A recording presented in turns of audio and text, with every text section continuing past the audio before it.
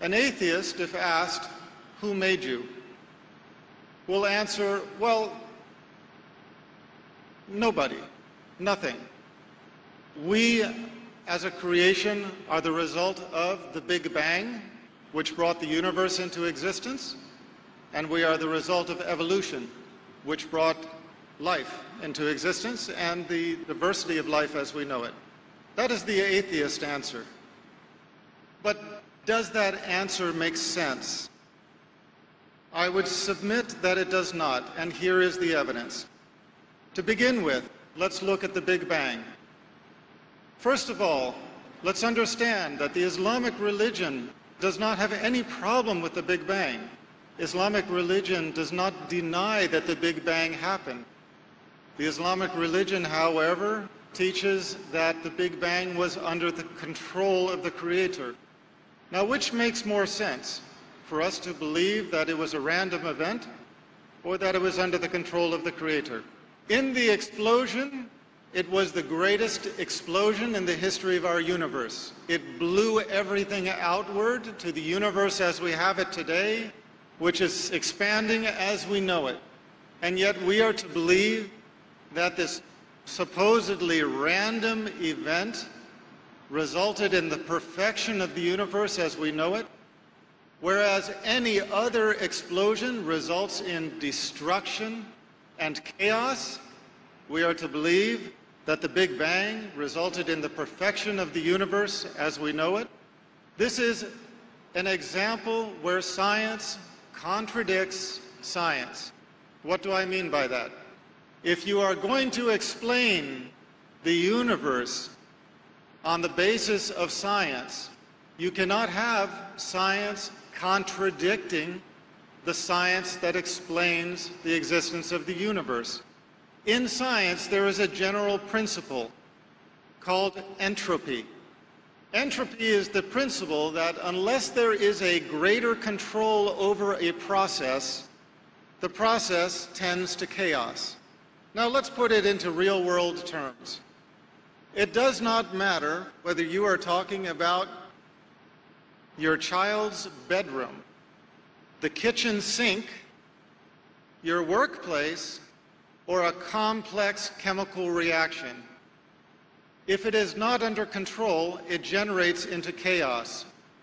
If your child does not clean up his room, if somebody does not control the dishes in the sink, if somebody does not control the chemical reaction, the result is going to be random and chaos. But we are to believe that the massive explosion of the Big Bang resulted in perfection and not chaos. This is an example where science contradicts science. The same way, when the atheists explain our existence as living beings, they use the example of evolution, natural selection. First, there was a single-cell organism. From the single-cell organism evolved all of life as we know it. But you know, if there's one thing that we know from our lives, it is that if you look at something, you know where it came from. If you look at a painting, you know that there was a painter. If you look at a sculpture, you know that there was a sculptor. If you look at a building, you know that there was an architect and a construction company. And yet we are to look at creation and think that there is not a creator. This is the proposal. The proposal of the atheist is that we evolved by natural selection with the absence of a creator. But I have a question for those who put forward this theory. Natural selection can explain a lot of things. It can explain the diversity of species. It can explain the fossil record. It can explain where the dinosaurs came from and where they went to. But how can you explain where the soul came from? How can you explain life as having evolved? And what do I mean by life? I mean the power that gives a body, once assembled, to live. We have reached a point in science where we can transplant virtually every organ of the body. We can make a Frankenstein if we so desire. But not all of the world's scientists over the history of mankind, if you brought them all together, cannot make them live. We cannot even make the wing of a gnat in the perfection that it has been made by our Creator. And we cannot give a body life. That is why, once dead, medicine is not able to revive a dead person, even when their organs are still functioning. Everything in our existence, if we don't have some control over it to keep it in order, everything degenerates into chaos, except for the Big Bang and except for evolution. Those two things, just by themselves, they tended toward perfection.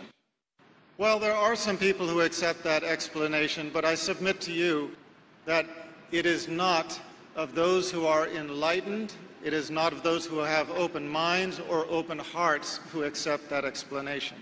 The Arabs have a story that they like to tell. A Bedouin is traveling in the desert. He comes upon an oasis, and in the oasis there is a perfect palace. Now, there are no building materials around. He finds another nomad and he asks him, "Where did this palace come from?" And the nomad said, "Oh, subhanallah, glory to be our Creator, you would not believe where it came from.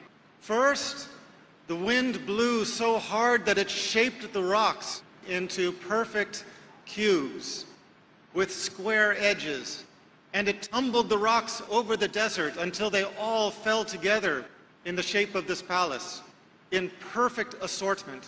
And then the wind blew the dust with some, hairs and fibers from the trees into the cracks and brought the rain, and that made the cement that cemented it all together. And then lightning strikes blasted the sand into sheets of glass and blew the sheets of glass into the windows. And then the elements took wood from the far corners of the earth and shaped it with the wind and the different force of the elements into furniture and into window trim and doors. And tornadoes and hurricanes carry it here and drop the doors into the door places, drop the windows and made the window frames, tumbled the furniture into the rooms.